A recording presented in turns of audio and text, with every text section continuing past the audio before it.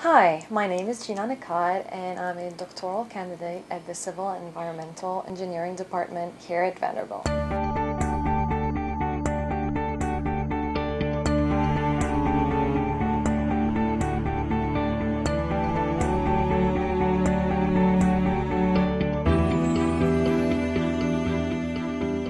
My research is about error quantification in multi-physics, multi-resolution, and multi-fidelity modeling.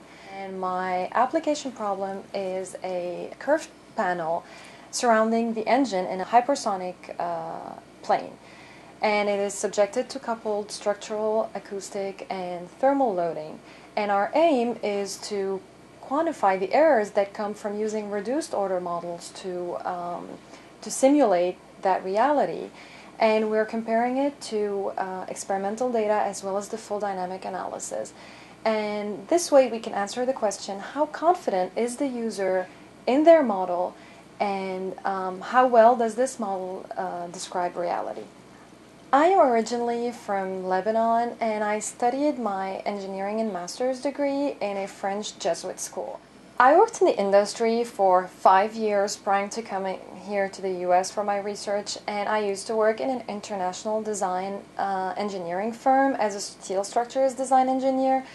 And I had a lot of unanswered questions as to how reliable were our designs of these superstructures, and how can we optimize safely these designs. And Vanderbilt has one of the best and biggest groups in working on risk assessment and in a probabilistic sense. And I'm very lucky to be able to work with Dr. Mahadevan and his team on this project with AFRL.